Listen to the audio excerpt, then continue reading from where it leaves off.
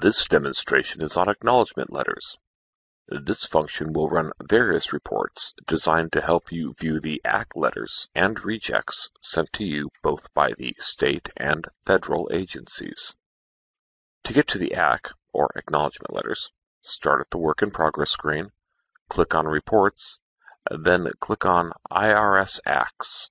There are 4 different options. IRS ACK Counts. This report will give you your current list of IRS acknowledgements and is sortable by site ID, EFIN, date, or paid preparer. IRS Rejects All.